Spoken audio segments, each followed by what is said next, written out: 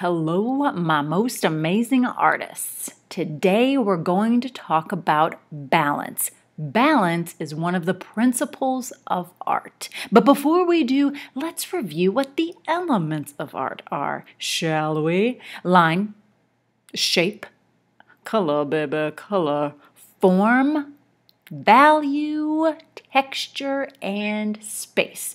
Remember, the elements of art are what you need every time that you cook up a marvelous masterpiece. The principles of art are like the sugar and spices that you sprinkle throughout to make your work of art even more awesome. The principle of art that we are going to be focusing on today is balance. There are three kinds of balance. Symmetrical balance is what you see when you look at the butterfly. Symmetrical balance means this: if you take a vertical line and run it down your work of art, or even in nature, as you see with this butterfly, whatever appears on one side of that line of symmetry also appears on the other side, and it would be exactly the same or symmetrical. Now check out the crab. Obviously, he's been doing a lot of weightlifting with one arm, not so much with the other. If we put a line of symmetry down the middle of that picture, it would not be the same on both sides. It would be what's called asymmetrical. And at the bottom is what we will be focusing on today: when lines, shapes, colors, form, value, texture, and space all comes from one center point, that is called radial balance. Let's look at some other examples of radial balance, shall we? This would be an example of an Aztec carving, an Aztec calendar of the sun. And if you look right in the middle at that good-looking guy's face, you will see that all lines and shapes radiate or come from that center point. Another beautiful example of radial balance would be this, what's called a rose window. This is stained glass, and we are looking at this from the inside of a church. All colors and shapes are radiating from that center point. You can find radial balance in architecture, nature, and art. Check out these Tibetan monks who are creating a beautiful mandala, which is an example of radial design, putting bit by bit grains of sand to create this beautiful radial balance design. And one of my favorite artists, Ryan McGinnis, created these amazing glow-in-the-dark radial balance masterpieces.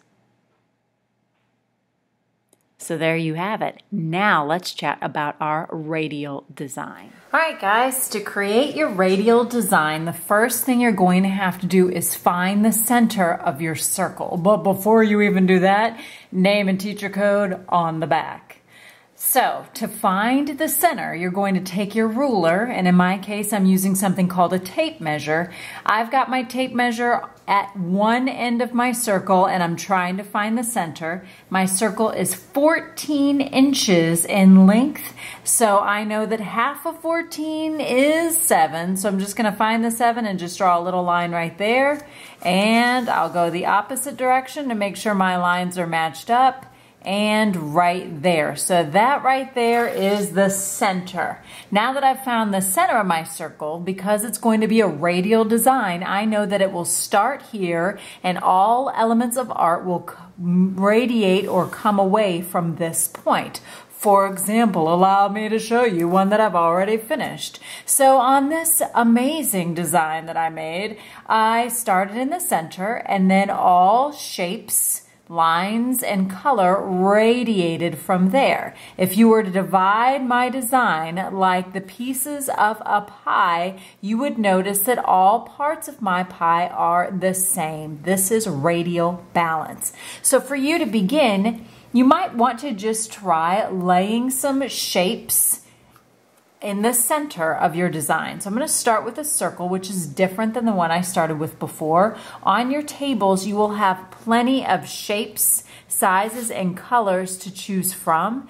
It's up to you, but you will notice that some of them will have a sticker on the back that you can peel off, while others are going to be the same on both sides, in which case you'll have to add glue. So to start, pick a shape that's good for the center, and just start playing with different shapes before you stick them down, because what you're doing right now is figuring out something called your composition. A composition is where an artist places things. And you know that for your composition, it needs to be a radial balance, meaning that whenever I put something on one side, not only does it go on the other side, but that only makes it symmetrical. It needs to radiate from the center, which means I would need a line here and a line there. So it's good for you to kind of practice, lay things out, and see if your design is a radial one. So if I put that one there, I know that my next move would be to put one in each of those sections. And once you feel like you're happy with your design and you have the hang of how a radiating design starts in the center and radiates and moves outward, then you can start to attach your pieces. So this one, it doesn't have any adhesive, no sticker on the back, so I'm going to use my glue brush, put a little bit of glue on my brush, put a little bit of the white glue around the edges. And because we want it to stick really well, our next activity from here will be to apply paint to the surface. I want to make sure that the paint doesn't cause my little pieces to come up. So I'm just going to give that a little massage to make sure it stays. For the ones with the sticker on the back, you got to make sure you get those fingernails, put them to good use, and go ahead and stick them down. You can take these little pieces of paper and put them in the trash can on your table. Please make it so that I don't have to pick up 5,000 small white pieces of paper from the floor. I will love you forever if you pick up after yourself. So now that I've got those stuck down, I can go ahead and start thinking more and more about how I want my design to continue to radiate out. Looks like I'm going to need to find myself another circle to go there. If you're not sure if your design is radiating from the center, you might consider asking a friend. It looks like I'm going to need a square there. All right, guys, you'll know your design is finished when it radiates from the center. All of your shapes are symmetrical, both vertically and horizontally, and you've gone all the way to the edge, filling up most of your circle. All right, let's see the amazing radial designs that you'll come up with.